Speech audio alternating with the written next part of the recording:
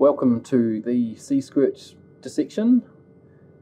Here we have a New Zealand rocky shore sea squirt called Namitakarpa bicornuta.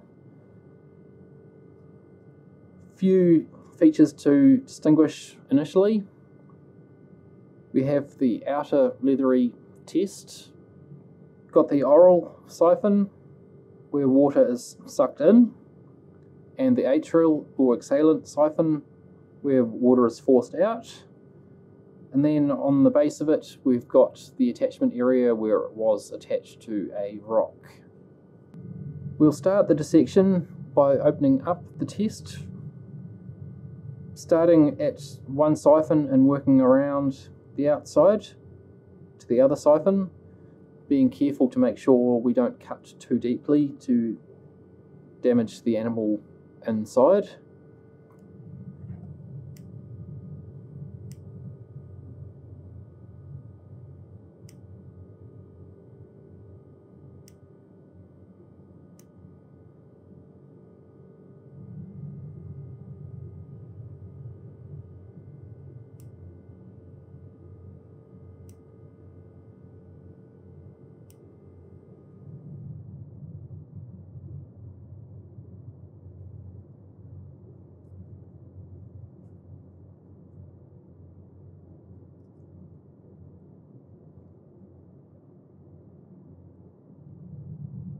Okay, so the test is removed.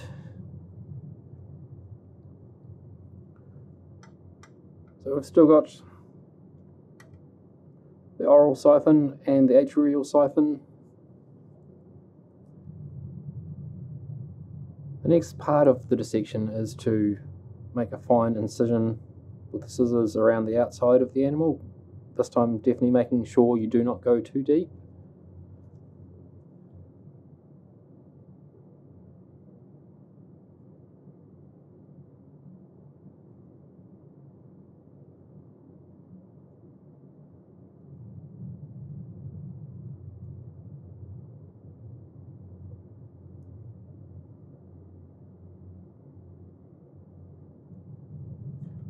So now we want to carefully pin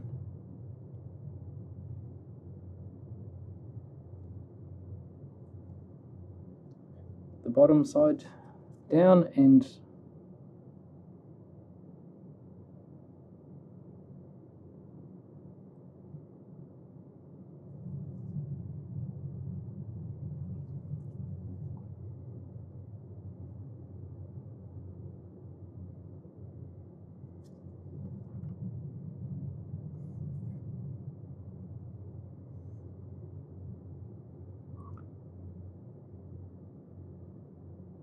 carefully lift the other side.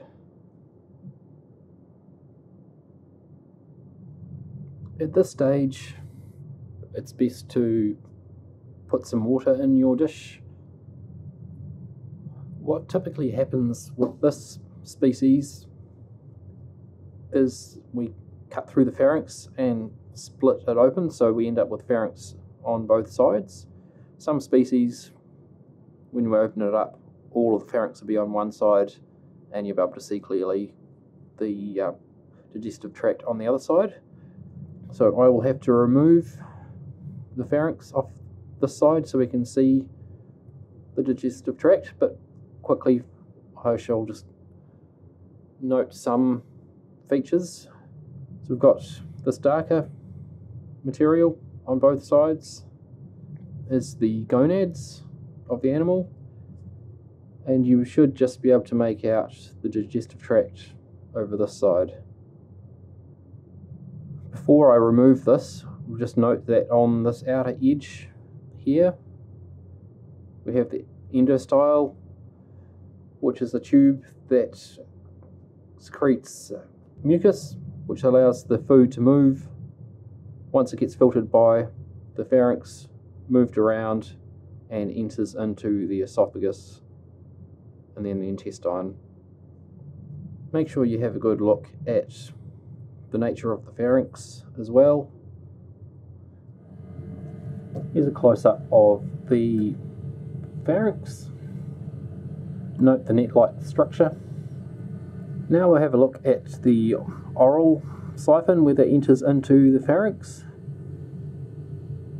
So note the small little sensory tentacles in this little structure here.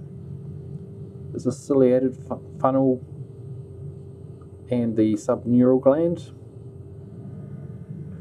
Just up from the subneural gland, you should be able to find the dorsal ganglion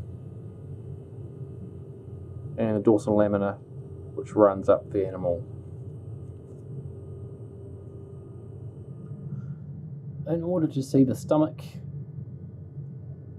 the gut, and the excretory vesicles, you might have the pharynx in the way on this side, so I'll just remove that carefully.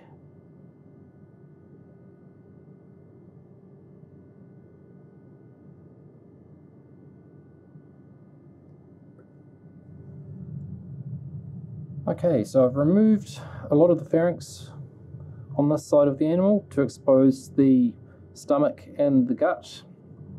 You note food is sucked in with water, gets caught in the slotted pharynx, is then moved to where the endostyle was, which was around the outside of the animal. It's then passed into the esophagus, goes via the stomach and the intestine to the anus, which is beside the atrial siphon, and it is passed out there with the water as it is forced out. Also note, we've got some excretory vesicles around the gut, a large gonad on this side and also on the other side of the animal.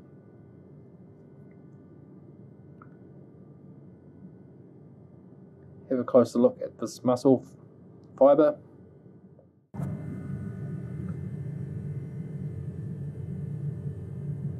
Here we have a close-up of the muscle fibres on the body wall of the animal. Also note a little crustacea that often is found living within the animal, just picking up any food debris that the animal misses.